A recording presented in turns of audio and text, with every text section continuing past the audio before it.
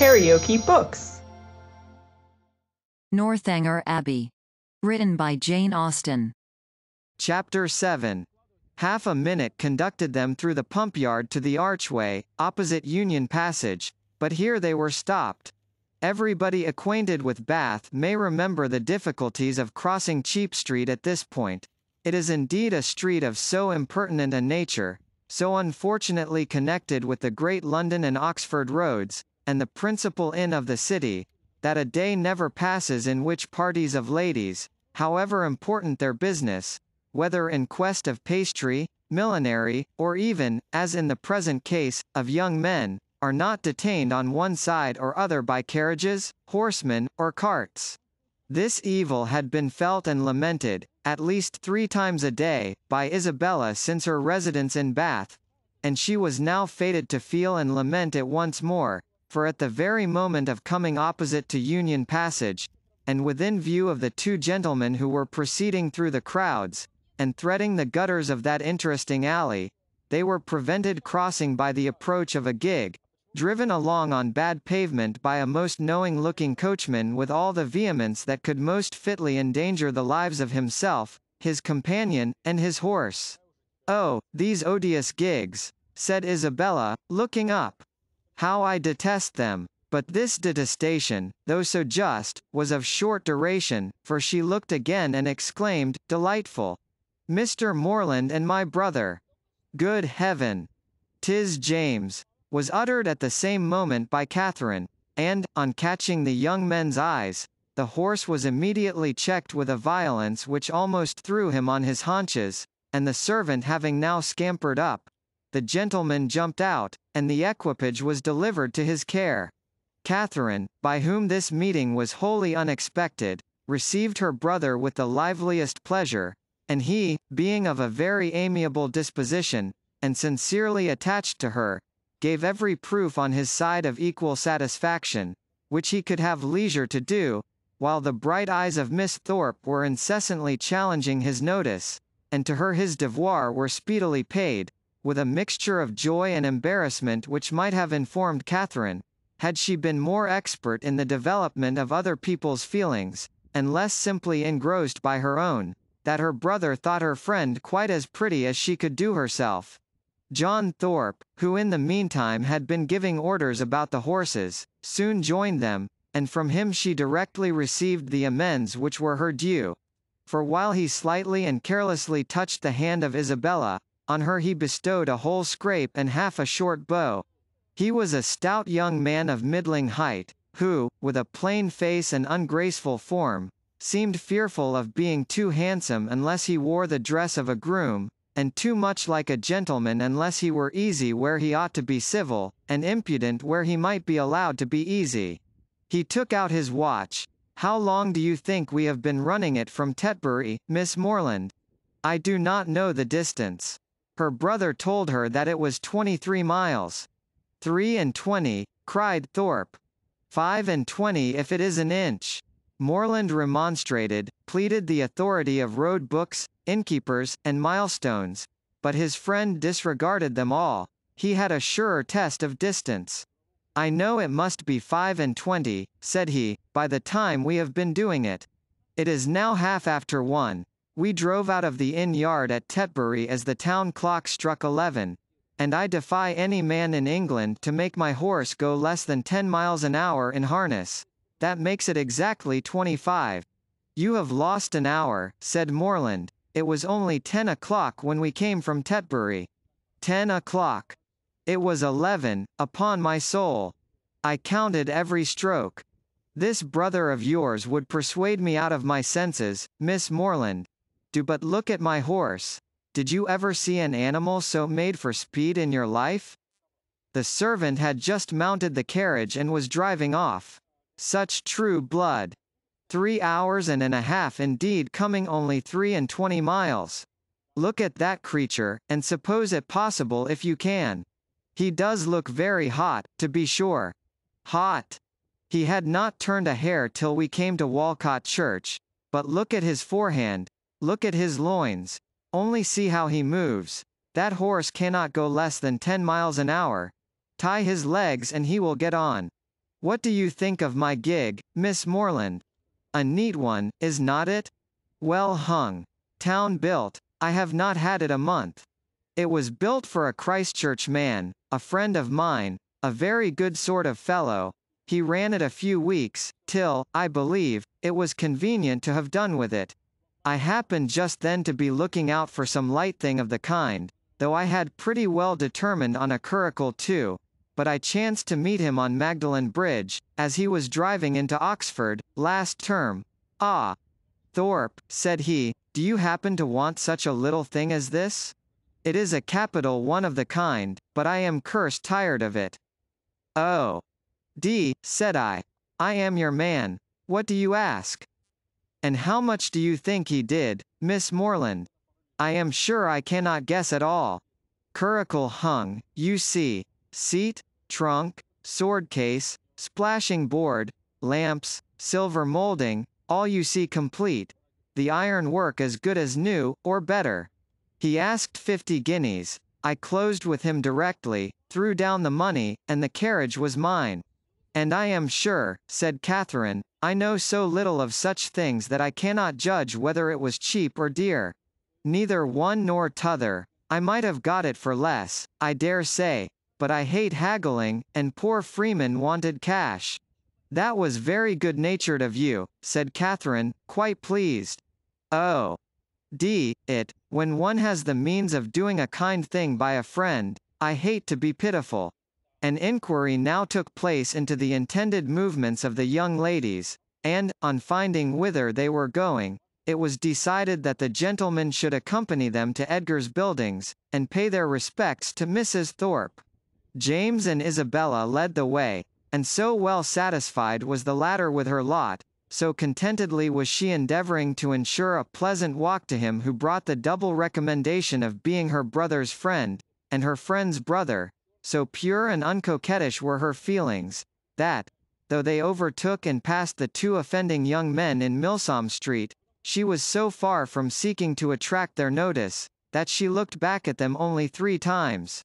John Thorpe kept of course with Catherine, and, after a few minutes' silence, renewed the conversation about his gig. You will find, however, Miss Morland, it would be reckoned a cheap thing by some people, for I might have sold it for 10 guineas more the next day. Jackson, of Oriel, bid me 60 at once.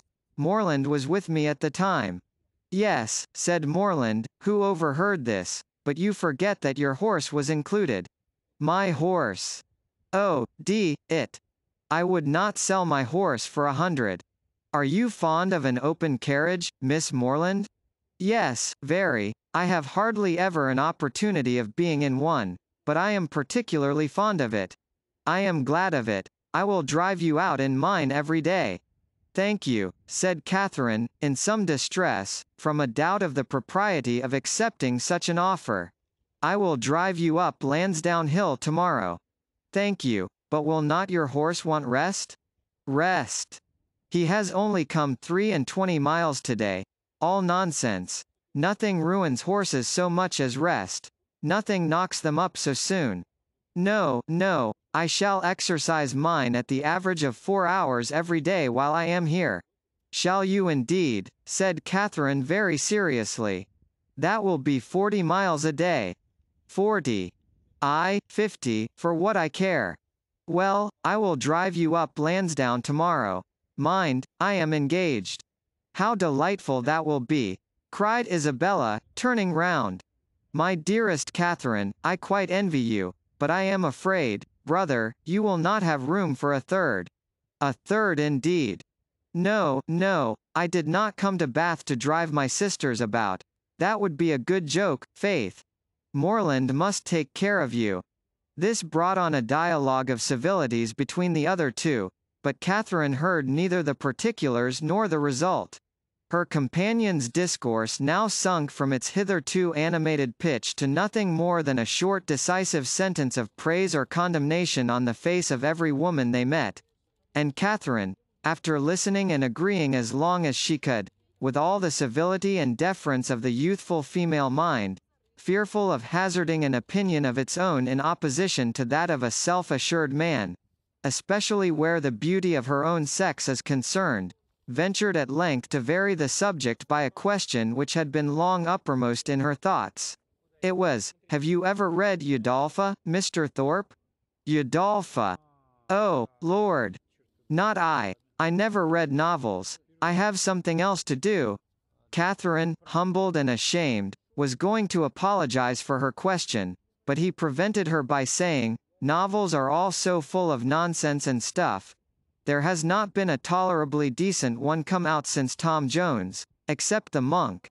I read that t'other day, but as for all the others, they are the stupidest things in creation. I think you must like Eudolpha, if you were to read it, it is so very interesting." Not I, faith. No, if I read any, it shall be Mrs. Radcliffe's. Her novels are amusing enough. They are worth reading. Some fun and nature in them. Eudolpha was written by Mrs. Radcliffe, said Catherine, with some hesitation, from the fear of mortifying him. No, sure, was it? I remember, so it was. I was thinking of that other stupid book, written by that woman they make such a fuss about, she who married the French emigrant. I suppose you mean Camilla? Yes, that's the book, such unnatural stuff.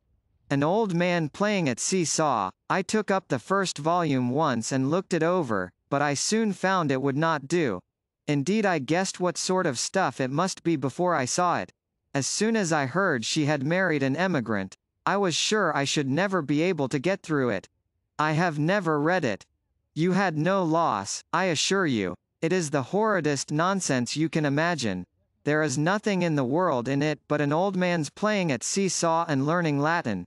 Upon my soul there is not. This critique, the justness of which was unfortunately lost on poor Catherine, brought them to the door of Mrs. Thorpe's lodgings, and the feelings of the discerning and unprejudiced reader of Camilla gave way to the feelings of the dutiful and affectionate son, as they met Mrs. Thorpe, who had descried them from above, in the passage. "Ah, mother! How do you do?" said he, giving her a hearty shake of the hand. "Where did you get that quiz of a hat? It makes you look like an old witch.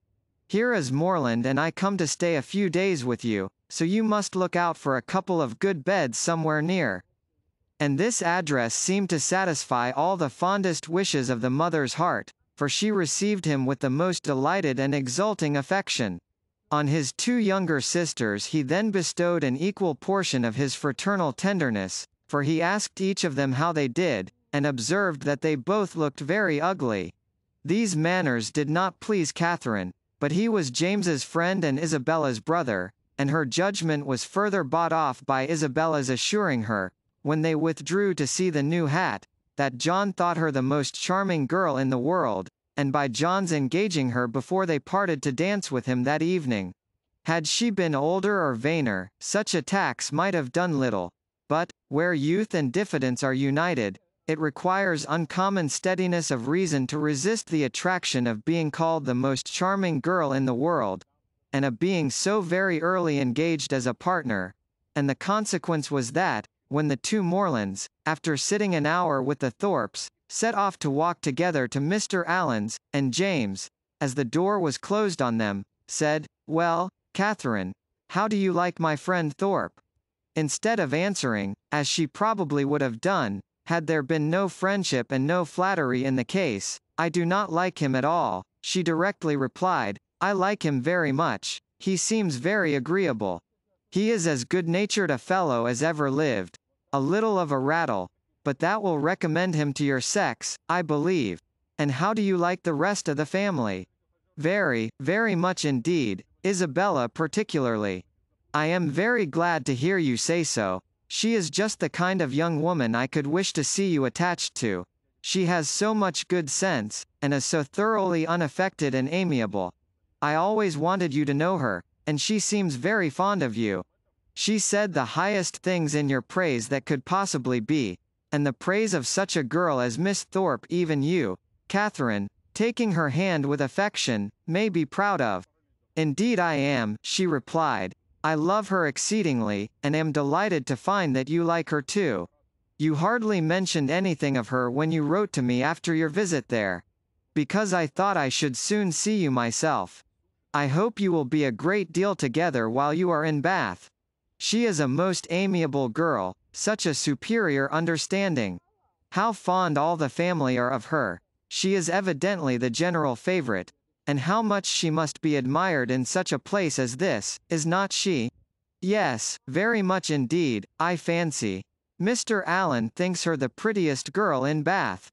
I dare say he does, and I do not know any man who is a better judge of beauty than Mr. Allen. I need not ask you whether you are happy here, my dear Catherine.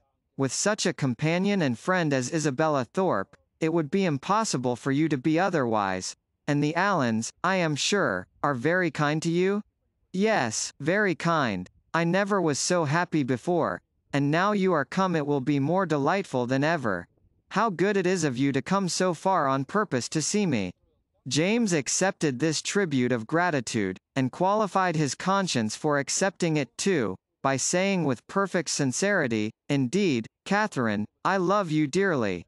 Inquiries and communications concerning brothers and sisters, the situation of some, the growth of the rest, and other family matters now passed between them, and continued, with only one small digression on James's part, in praise of Miss Thorpe, till they reached Pulteney Street, where he was welcomed with great kindness by Mr. Dodd and Mrs. Allen, invited by the former to dine with them, and summoned by the latter to guess the price and weigh the merits of a new muff and tippet. A pre-engagement in Edgar's Buildings prevented his accepting the invitation of one friend, and obliged him to hurry away as soon as he had satisfied the demands of the other. The time of the two parties uniting in the octagon room being correctly adjusted, Catherine was then left to the luxury of a raised, restless, and frightened imagination over the pages of Eudolpha, lost from all worldly concerns of dressing and dinner, incapable of soothing Mrs. Allen's fears on the delay of an expected dressmaker, and having only 1 minute in 60 to bestow even on the reflection of her own felicity, in being already engaged for the evening. KaraokeBooks.